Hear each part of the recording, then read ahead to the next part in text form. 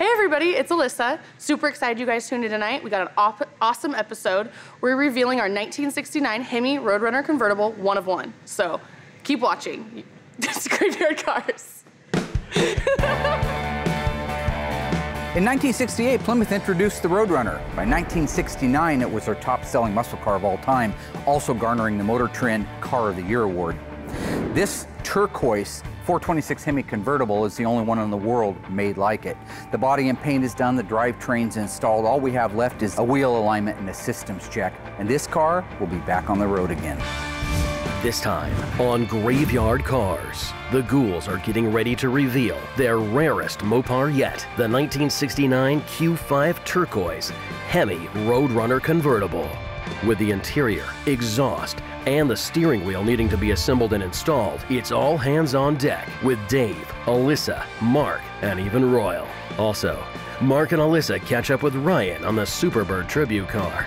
But before the owners show up to see their newly restored, one-of-a-kind Hemi Roadrunner, Allysa tries talking her dad into letting her drive it. So, will Mark let his daughter drive a one-of-one convertible worth $500,000?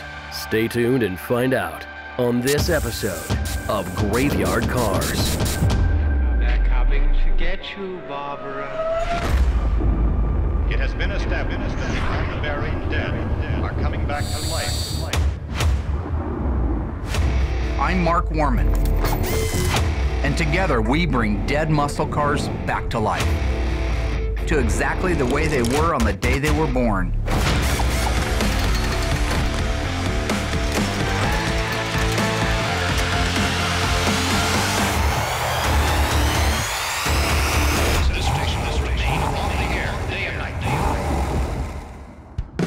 In case you were busy towing your friend's Camaro last week, here's what you missed. Dave and Allysa installed the dash in everybody's fabled favorite, the 446-barrel Phantom Cuda. Mark dispatched a dutifully documented Dodge Demon to the Dipper. Then he and Royal took an off-road trip down memory lane. Allysa and Will surprised Mark for Father's Day with a perfect die-cast reproduction of his first Mopar, a 1970 Dodge Charger in FK5 burnt orange with a white vinyl top. And Mark revealed his top-secret plan to completely build a Cuda in 4 months, what Mark calls Operation Firepower.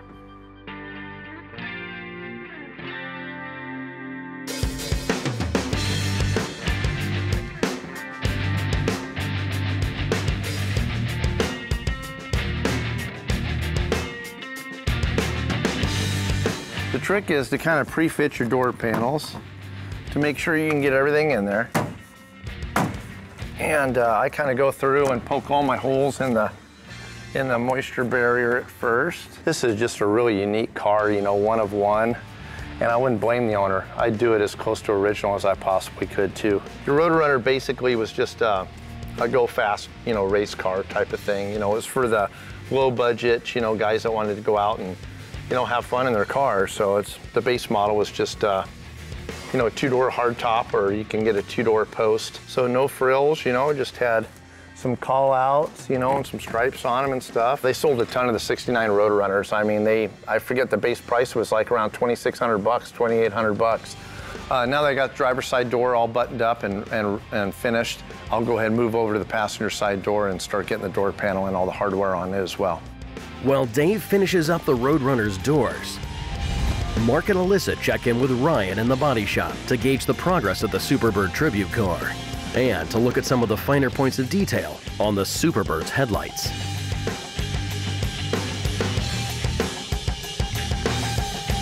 Our Plymouth Superbird tribute car is out in the body shop. It's already been primered one time, blocked, and now it's ready for another primer. With any luck, that'll be the last primer before the car's actually ready to paint. That car's going FJ5, which is the limelight green. I wanted to take a minute just to kind of go over some of the things that make the Superbird as difficult, truly, as it is when it comes to building one from scratch like we did in this case. The nose itself has already been primered.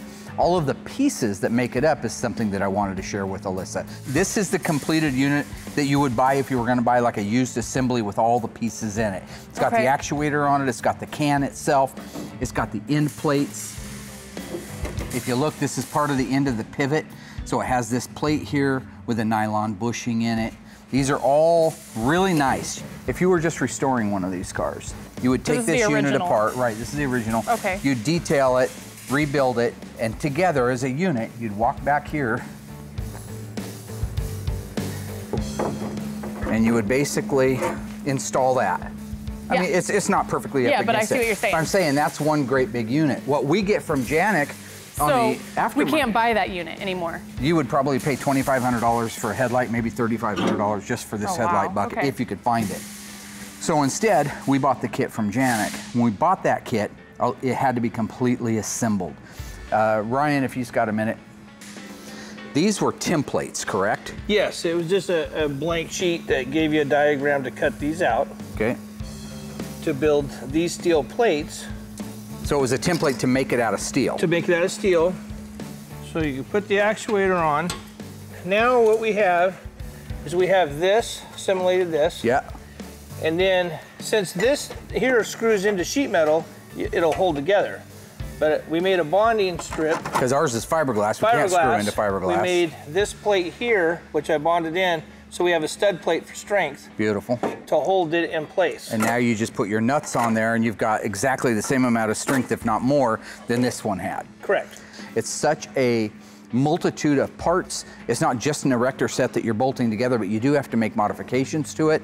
This plate here is made out of fiberglass, which is a very nice piece. But we needed this mount here for the end of this actuator to clip onto. Which to drag pushes that door up. Down. Okay. Also, this metal plate here holds the springs that adjust the headlights. So we had to fab this here. Because the kit did not come with this. No. Okay, so you would need to make this piece. Yes. And this little bracket in the middle, which is almost identical to the one that the factory had. Yes. But then the rest of this is the original fiberglass that you just had to cut out. Just had to cut out all the holes. There were marks here, but you had to cut the actual holes themselves. Correct. But it's a phenomenal kit. The Janik reproduction is amazing. Everything is there except for just a couple little intricate pieces. The passenger door's all done, got all the hardware on, door panel, looks fantastic. Now I get to put that really nice piece of bling on there, that beautiful polished sill plate. And they go right in this area here and they just look fantastic. You can see it just totally sets off that color of this car. You know, it's too bad this car doesn't have just a ton of chrome on it. I mean, it's got a lot of stainless around the windshield, but every little piece of chrome we put on this car just really sets it off. I kind of look at it and see, you know, you want a little bit of carpet over your pinch weld there because you want it to set down. I got to back cut this carpet here a little bit, and then I want to cut the carpet so it'll expose where all my screw holes are. Right where this sewn seam is right here on the carpet, it's really thick. So you put that on top of another layer of carpet and it's super thick. And then that sill plate's not gonna sit all the way flush. Whenever you start to screw it down, it's gonna actually put a kink in it on the top. So I kind of put a little relief cut in there and take a little bit of that out. And what that'll do is it'll allow it to sit down a little bit better for me. So this will actually use on the pinch weld, and the other one I'll cut just on the inside of the pinch weld. We're ready to get our scuff plate in here. These use a pan head screw. It's kind of a cool screw. It's a stainless screw. Yeah, we try to replicate the fasteners the best we can. You know, a lot of them, you know, I think aren't perfect. That's why you can never beat the original thing. That looks fantastic. The car's really coming together. It's starting to look like a true muscle car now.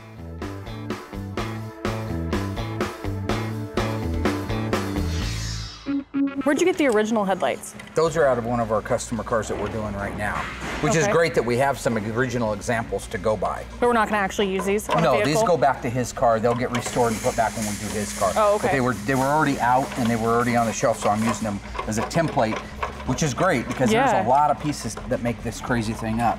The amount of work that Ryan put in to fabricate is where I would get lost at. I mean, it's a lot easier to sit there with the original one and be able to put it together because you do have that to reference, which is a huge amount of help. You can kind of see how it came apart and it goes right back together. This stuff was all sort of new. So this is all bolted together like this in the car, and see, then it pivots, and just like the factory one does. This piece here, which I have the kit headlight doors.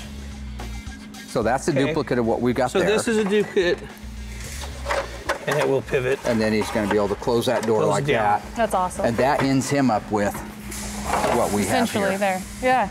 There's such a learning process, like with any of this stuff, and no two cars are the same, so expect the unexpected. Ryan, would you say this is the most complicated part of making a Roadrunner into a Superbird? It's one of them. It's been a good journey. It's a learning experience. It's a puzzle. Yeah. This is probably the biggest puzzle. Like the wing, it goes on kind of, it's basically a big part. Yes. The nose cone, we kind of get it. The hood modification, but this is pretty big. To have to make function and withstand usage. So this will go on to that. This will be a complete headlight unit. He's already got the vacuum pods that go on the back of it, and that's what goes into making just one headlight function on one of these cars. But it's right in the spirit of the factory one, just a little bit better in some ways. What more could you ask for? It was fairly crude from the factory. It's fairly crude now. We just kind of, I think, expounded on that a little bit and made it just a little bit better.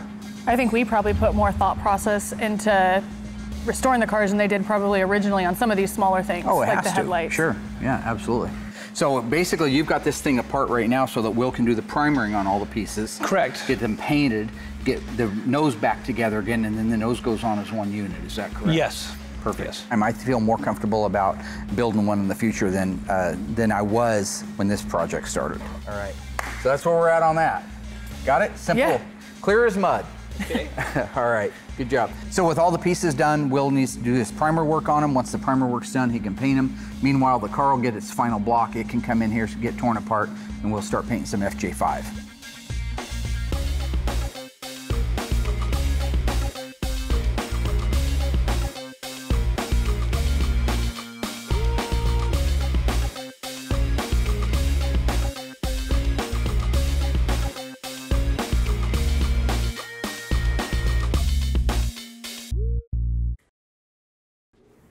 Hang on.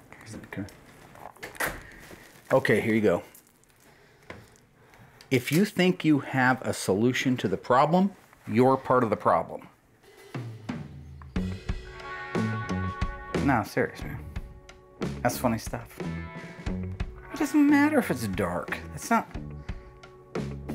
hang on. I got somebody else calling in. I'm gonna introduce you to Click and Buzz. Have you met them yet? Click, Buzz. Well, they don't like my... Who was that? There's a paper out of Florida was doing an article because the new season's coming out. It doesn't matter. Okay. Thank you. Anyways, This is write your great. stuff. Awesome possum. All right. What's going on? Any shorter shorts available, or is that it? Oh, no. I wish. 'Cause if you, yeah. These are actually big on me, but... Yeah, I know. Yeah. If you could get something that just covered the sphincter, that would be great. I'd come by in a thong tomorrow if you prefer. No, I prefer you So wear you probably pants like should- every you other should- girl on every probably other shouldn't television complain about show what I come in with. history. But you know, I'm 25 whatever. years old, It worked for I think I know Daisy how to Duke. dress myself. It It did worked for really Daisy well. Duke for really well. Yeah, yeah. She's like you. She didn't have a butt. You really want to go at it today, don't you? Anyways, I've noticed you're really busy. What can I do to help you? I'm here to help you. Oh, I believe you're me, here right? to help me. Yeah, I believe you're here to help me, Colonel Jessup. Yes. There are 82 cars out back that all need to be gone over. Okay, well, hold on before you go there. We have the Roadrunner. People coming up to pick up the Roadrunner tomorrow. So I'm sure that's like top of the list on what we need to get done. We need should to be out test of the drive woods it. on. Yeah. I need to Dave's go on a road busy. test. Will's busy. I wouldn't trust So I any can of those help you guys to out, and I road could test take it. it on a test drive if you would like. What are you talking about? What do you think? RM27J9G. One of What does that one mean? That means 1969 nothing Hemi to me. Roadrunner convertibles in seafoam turquoise with an automatic transmission, a $500,000 car. You would like to take it out on its maiden voyage? I'm here to help you. Well, driving the car is no That's the choice. only- That's not a choice. That's not a choice, Nadine. Nice. Ever since you look want like me to be Nadine. crazy. You look like I'll do Nadine it. from I'll The let you do Stand after she had sex with the devil. Remember? Her hair turned No, I white and don't. gray like that. How do you like your Dad. steak? Just walk it through a warm room, she says to him. I can't do it. He's a righteous man, baby. Nadine, Mother Abigail says, mayhap you is, mayhap you ain't. You know? Dave brought me over. He's got the system now, the exhaust system from Accurate Exhaust for our 69 Hemi Roadrunner. This is a replica of the original exhaust. Originally, they were mild steel. This system is mild steel. The owner of this car doesn't want any fancy schmancy late model weird stuff. He wants it to look, function, and appear as it did in 1969. Yeah, the Accurate Exhaust does a great job, you know, with these systems. All their welds and everything's spot on. All the bends are spot on. All right, yeah. So first thing we're gonna do is always build the exhaust from the front back. Yeah. So we're gonna put the H-pipe on. And these are always tricky because of the torsion bars, am I right? Yeah, they're tough ones, so I'll kind of help you support the back here. You kind of tell me up, down, I'm gonna move that bottom bolt out a little. There we go. Okay. Boy, my chubby little hands hardly fit in here, you know what? Oh, it's tight in there. It is between tight. that torsion bar. Good grief. If I had the exhaust from the get-go, I would have put it on before the torsion bars. Would have been great. Oh yeah, wouldn't that have been Yeah. nice? Yeah. Okay, you're Back in the day, it's right there, huh? Yep, there it goes. Get her? Good job. Nice. So right now we've got the H-pipe installed, which is always a little bit harder over on that right side with the heat riser, but it's in place. Something to point out, this is the original mild steel that they're made out of, all right, from the factory. It's not the late model stainless stuff, it's not the aluminized. This is the original type of material that this exhaust was built out of. So it will rust a lot quicker than aluminized or stainless, but it's what the owner wanted. He wanted it to look, appear, and function, sound exactly the way it did in '69. So that's what you see sitting here. Tom down at Accurate, he builds every one of these, breaks every one himself, bends every one, welds every one. Right now we got our H-pipe on, which is the main pipe that bolts to the manifolds. We have the mufflers on and they're just kind of mocked into place. So now we're getting ready to put the over the axle pipes on and the resonators and tips. Oh, look at that bad boy just slide right on there. Nice. Niz nice. I call it niz nice. Niz nice. Niz nice. All Got right. a little much coffee this morning, getting kind of crazy out here. Like to have a little fun. All right, coffee is good. And now we've got everything mocked into place, every single piece. We're gonna go to the front of the car. We're gonna start at the head pipe. We're gonna start bolting it down and we'll watch our clearances, tolerances, make sure we don't have anything too close to the floor of the car. Work our way back to the tips and it'll be ready to fire up. Oh, the exhaust went fantastic. Accurate does such a fine job, you know, of bending all the pipes. I mean, everything just falls into place.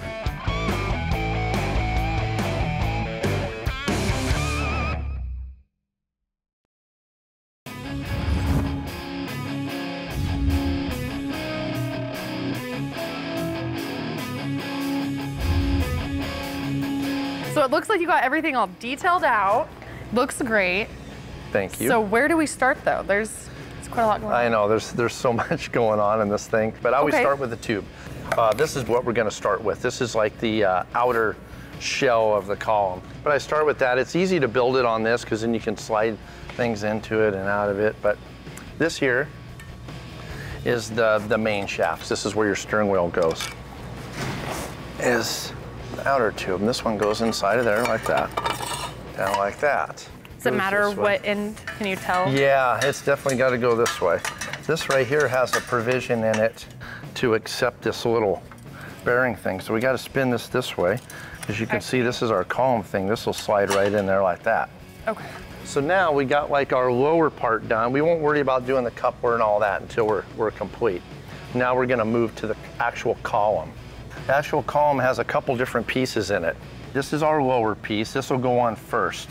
And this will actually support this handle that'll go in there. Okay. So we'll grease this, put that in, get the actual column in, and then start building out that lower part. Okay. Get to the fun stuff. Exactly. So I've been working on the 70 Roadrunner, and I'm at a point where it's time to get Mark to sign off on some things. I'm about ready to put the trunk floor in and just check over the things that I've been doing on it. This is the car that came in fairly decent shape. It was painted, looked good at a glance, but the owner was kind of a fanatic and it reminded him of his original car that he had, so he really wanted this one dialed into perfection. So you got your sections in. Yep.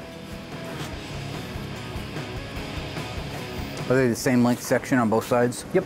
Good. And I metal finished them so you can't see where I spliced in. Yeah, don't. No, it looks very nice on the outside. No, I mean, you did good, Vi. You did good. That looks good, buddy. I like Mark to sign off on things because it's really crucial to have everything exact. And if he signs off on it, then I know I'm good to go. And there's less chance of a mistake. All right, Pockets, let's go. Pockets, that's your name. Pockets ain't my name. Pockets is your name. All right.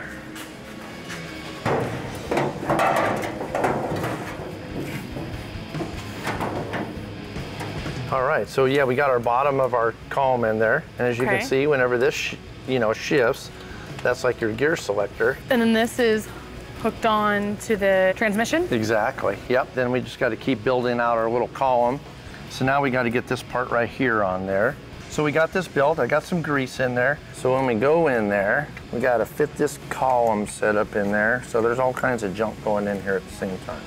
Yeah, I got to get it just right. Yeah, So is this the last component before you can put on the steering wheel? Yeah, we're getting pretty close. Got our clip in there for our turn signal wiring. Here's our turn signal right here. We got the handle on there. You can kind of see how that operates. Then of course our column shift. You know, when it's into park, it's locked, which is cool. You don't have to worry about popping out of gear, and every other gear will just kind of rotate through. Got our little selector in there that tells it what it's doing when it goes into the different gears, which is neat, and it looks awesome. The paint looks great, looks amazing. Okay, so we put the light in there. So when you have your headlights on, does this click on automatically as well? Exactly, it'll light up this area in there so you can kind of see what gear you're in. That's cool. Which is really neat. I like all this little detail. Yeah, if you want to grab the steering wheel, we can put that on. And what I'll do is I'll hold this end here so you can kind of feel what it'll go on. Okay, you got her? Start wiggling it on. Perfect. Okay. So you got it. That's it. Any further? Oh, it'll go on further once we run the bolt and stuff on there. Oh, okay. So we'll go ahead and grab our washer in that lock nut. Yep, that'll go on there like so. Okay, so we got the steering wheel on. What's next? Yeah, you got the steering wheel on. I put on the little horn mechanism. And the way that there kind of works is whenever you operate your horn, it'll move this in and you can see those little metal tabs touching together. When those tabs touch together, it grounds out and sets off your horn. Now that we got that bracket on there, here's the next piece that's got to go on there. So we'll tighten all these down and then we can put our horn button on there, which is really cool. So we got our horn button on there. So that's how that operates. You can kind of see how that wiggles around and operates our horn. So now the best part of the whole deal is putting that little Roadrunner medallion in there. So, are we ready for that yet? Yeah, we're ready for it. So yeah, if you want to grab it, that can go in there, and there's a little notch in there, so it only goes in one way. Yep, once that goes in there, and then you just got to kind of push the whole thing in a circular motion. There you go. All right. Now here's a little bit of trivia for you, Georgie. All right. Georgie boy. I know you don't know all the numbers and stuff like you should by now, but neither does Allysa. They made a little over 20,000 two-door hardtop 383 Roadrunners in 1970. The standard transmission that came behind the 383 was a 3-speed manual transmission. Okay. Now, out of that 20,000 plus, only 584 of them actually left the assembly line with the 3-speed transmission. Meaning that when people bought the Roadrunners or when they ordered them, standard was the 3-speed manual transmission. But out of 20,000 plus, only 584 still have the 3-speed. People were optioning for the 4-speed pistol grip shifter because it was the coolest shifter on the planet, and the automatic transmission. Very few people wanted the 3-speed. This is one of the 584 3-speed cars. Wow. That's kind of one of those trick things that, well, you think in your mind, well, that's really, really rare. Well, it is rare from a production value standpoint, how many they made, but it doesn't make it any more valuable. It probably decreases the value. Most people today are just like they were in 1970. They would rather have a 383 4-speed or a 383 automatic than a 383 3-speed. This car came to the owner that we're doing it for already being converted to a 4-speed. So we sent that out to brewers, having that 4-speed rebuilt, and it's back now over with the drivetrain, which is also, by the way, almost done. So as soon as they're done in body here, we'll reunite all that and put it in. But this car will be on the road with a 4-speed pistol grip shifter. Want a screw? No, thank you on the wanting Just screw, trying to, you know? just trying to appease to your bi-curious nature. The car had got packed full of a lot of plastic filler and appeared a lot better than it really was. If you look at it, by the time we're done, we're replacing almost every piece of sheet metal on the back half of the car. front rails and front fenders. So thank God, again, we got Auto Metal Direct to be able to pick up the phone and call and order this stuff, because if we couldn't do this, we'd be knocking a 70 Roadrunner two-door hardtop or two-door post in the head, taking it away, or a satellite, or sport satellite. We'd be taking a good, valuable, nice, potential car off the road to make this one whole again. Otherwise, that looks good, Georgie. 70 Roadrunner, 383. What transmission? 3-speed. 3-speed manual. How many did they build in the two-door hardtop? It came optional, what was it? I want to say 2,000 something, only 20,000 something. 70 Roadrunner, only 383s. 500 and some rolled off the assembly line with the 3-speed in it. So you listened to a little of it. Yeah. Over 20,000 cars were built, 383 two-door hardtops. Out of that over 20,000, only 584 had a 3-speed manual transmission. 584. 584. All right. So, try to. Huh? Oh, I thought you No. said something.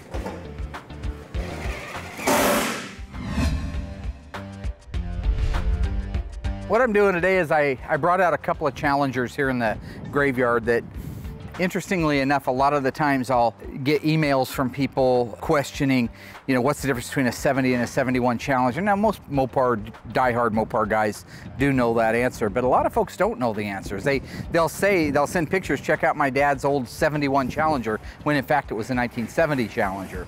So I thought it'd be kind of cool, since we happen to have two of them that are really, really similar cars, but showing the obvious difference between the 70 and 71. I thought it'd be a great time to just come out here and go over it. 1970, good looking car. This is a purple car, it's black interior. This one is an RT. Our 71 is also an RT. In 1970, they made 53,000 and some change. I don't remember, 53,300 total Challengers. Over in 71, they made less than half of that. They only made 23,000 and some change. So the real question is, why did they make so few of the 71 versus the 70? Take a look at the front of these cars.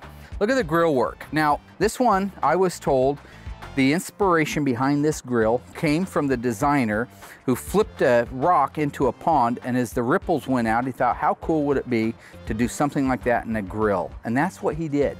You see these step-ups as it goes back into the actual grille opening itself, and this tunnel type shape to it. This is a new style and a new look, and that ripple effect look going into it, again, was just state of the art. That was absolutely groundbreaking, coming off of, again, the 60s, where everything was kind of a flush mount, ugly in your face grille. And then you get into this kind of a hard to explain look. Now, today's Dodges, they sport the crosshair. That's their famous look, is if you look at the grille, it looks like the crosshairs of a rifle. This looks like an early version of it that just needed one of them going up and down like that, and you would have had that crosshair look. It got away from the recess, it brought it back out again. Again, the grille's black, which it should be on an RT. You look at the two bumpers, they're the same. And the lower valances are the same. Come through here. I don't know which way it's got to go. Oh, there we go. How's that? Yep. We got our steering column in there. Does it look good up there, Royal? And Yeah, looks good up here. column in there and everything. So cool. It looks awesome.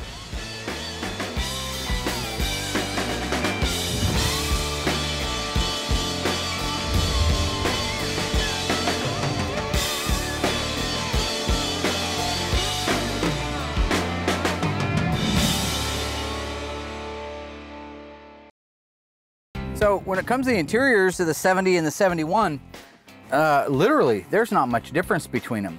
The instrumentation is the same, which is that cool cockpit style, 150 mile an hour speedometer, 8,000 RPM tach, all four of your functional gauges, and a clock over on the right-hand side.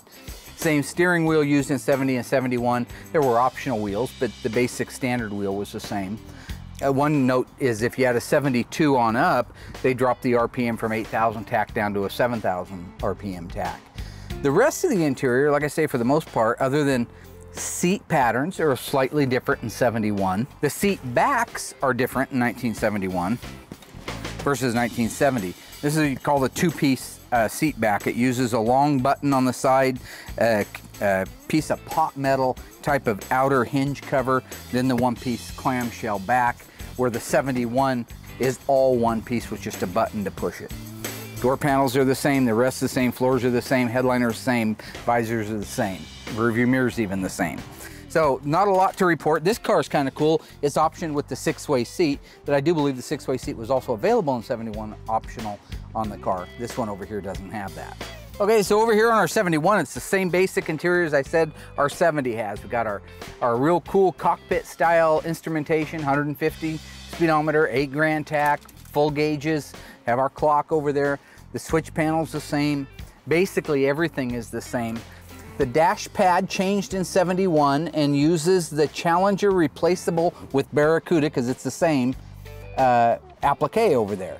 So 70, a Challenger has its own dash pad. 70, a Barracuda has its own dash pad. But 71, because they were basically shaped the same, they decided to streamline things and just make that little label over there replaceable, whether it would be for a Barracuda or a Challenger. You know, there may be a multitude of reasons why the 70 outsold the 71.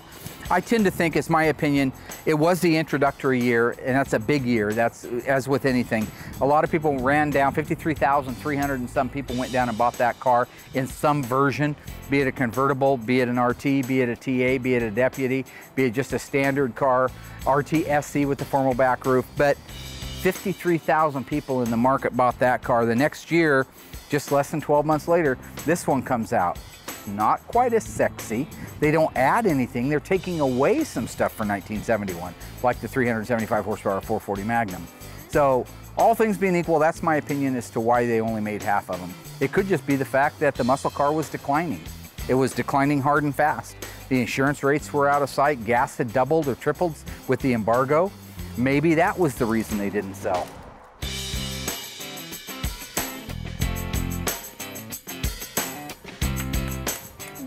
Okay. Where have you been? Dude's been walking out here. Dude has a lot more responsibility than you can imagine. Roll the windows down, turn the key on, they're power windows, roll all the windows down, unclasp the convertible top, and then drop it all the way down till it's seated, and then we'll be ready to go. You're doing a good job. Hold your foot down. What in the name of are you doing? Get out. No, okay, tell me how to do it. It's a $500,000 car. No, I can't tell you. Tell me how to do it. Not one step at a time. How. I can handle all the steps at once. I don't believe you can. Please let me in there so I can start it. Thank you. Okay. First thing to find out in a Chrysler is to crank it over and see if it wants to start, having knowledge whether the car's cold or warm. Now, and you had to tell me this while you were warm. So you shouldn't even need to touch the accelerator. When you touch that accelerator, you flooded it. This is not a fuel injected car. So let's just try cranking it and seeing if it starts with no gas at all. That was a setup. Are you kidding me? To say it is. It was only warmed up because I tried to start it. You told me to put my foot on the gas. After you pumped the out of it and flooded the poor piece of crap. There's dual four carburetors. You can't just stop that gas pedal. Succeed. Nadine! Would you agree that the Roadrunner is ready for its maiden voyage on the open road? It is. We're ready to go. I'm ready more than ever. Let's do this. Give me a one thumbs up. 3, give me the 4th. There you go. Take a look at those thumbs.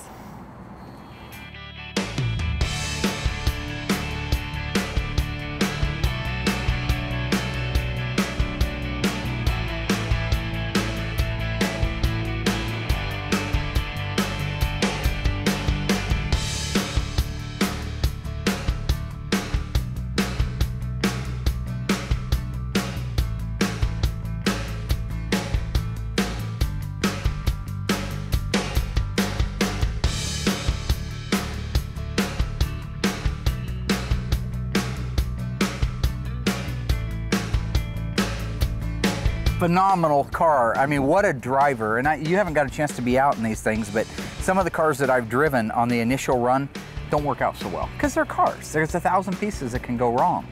But honestly, this car just smooth as glass, no problems, drove like a dream. Temperature gauge worked, fuel gauge works, all the instrumentation. It's just phenomenal.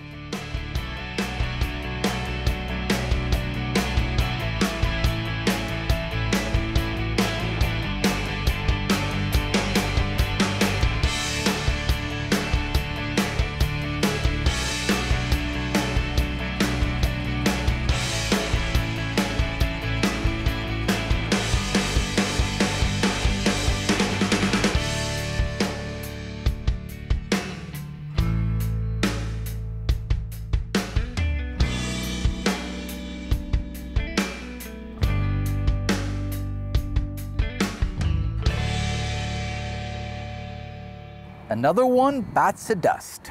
And another one gone, and another one gone. Another one bite the dust. Are we done? Hey, I want to get to you. Another one Stop bite it, the dust. Yeah. What is Another that? one bite the dust. That's what he says. Bite the dust. Bite the dust. Bite the dust. It's a Queen. It's from back in the 70s. I grew up on it. It doesn't matter. Okay, the car's done. It's no fun.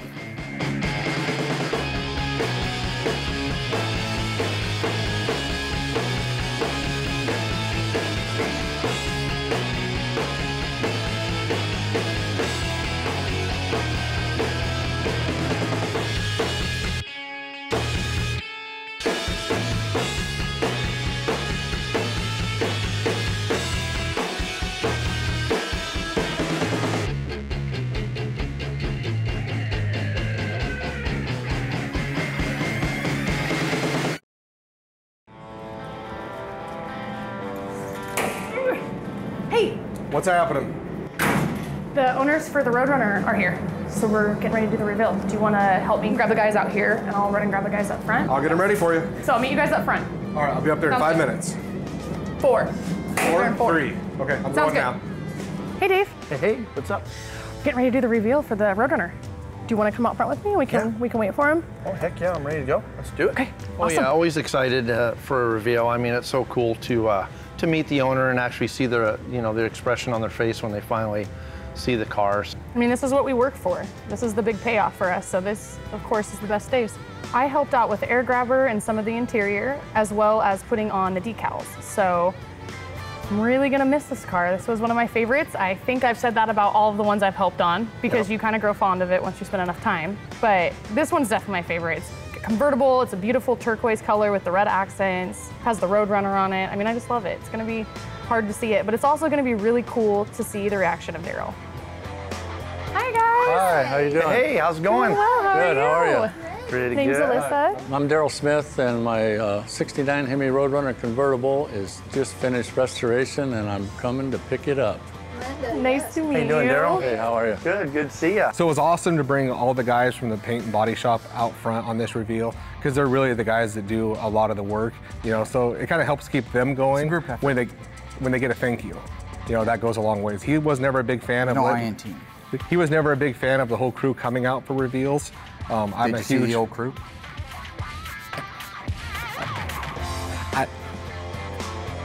So where's my car, Mike? Where is your car? I don't know.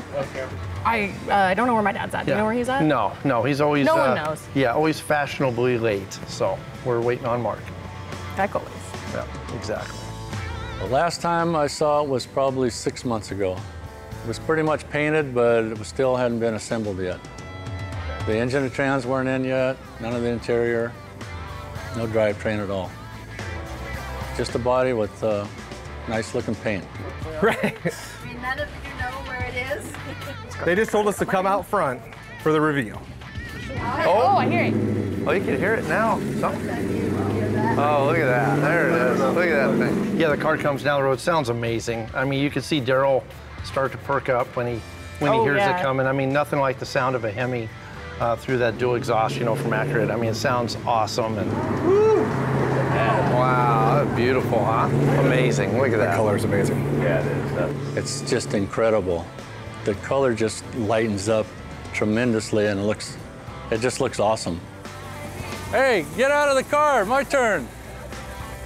Come on, man. I get to drive it once in a while. I did all the work on Dang. it. Look at this color. Is that a gorgeous This color? car or looks what? awesome out here. Hello, man. brother. Hey.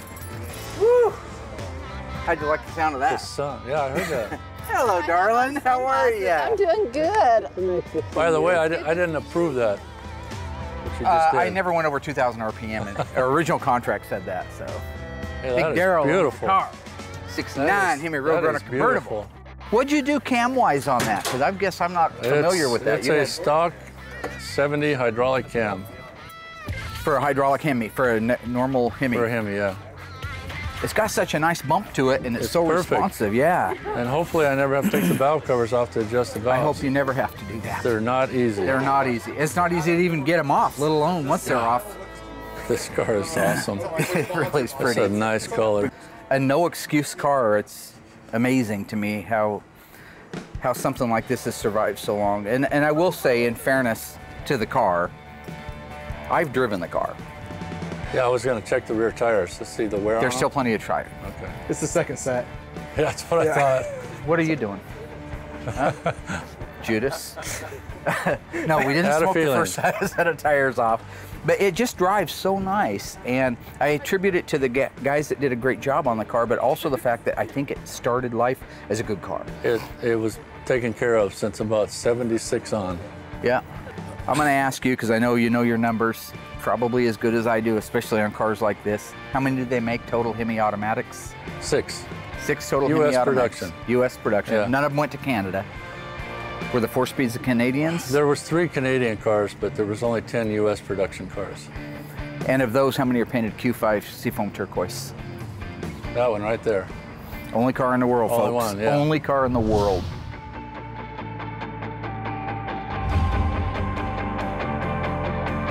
Just in case you fell asleep in the commercials or took an extended bathroom break, here's what happened.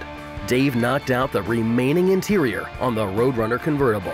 He and Mark installed the factory-replicated mild steel exhaust. Then Dave teamed up with Allysa and Royal to build out and install the steering wheel. Mark checked in with Ryan on the Superbird Tribute headlights and George on the 1970 Roadrunner's metalwork. But hey, don't forget Will. He touched up the paint and buffed the Hemi Roadrunner. Plus, he told all the body shop guys to meet him out front. That may not seem like a lot, but, well, okay. Maybe he had a busy week.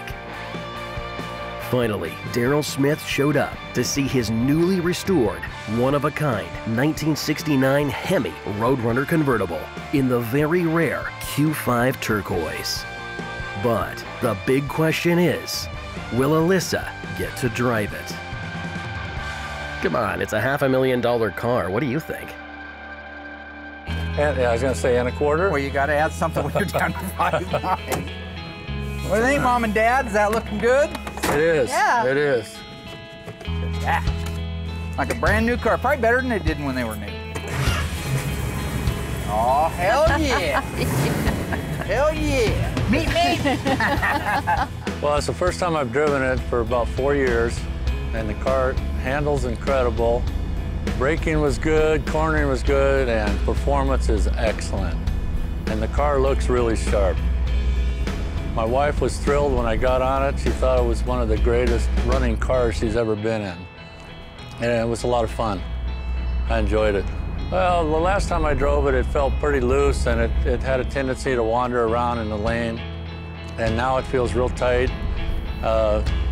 There's no softness to it. It rides good, it corners good. It's just really nice. It's right on. My friend, Right. thank you very much. Thank I you. appreciate all your patience. I know it took a little longer, but I hope in the end you're happy, happy, happy.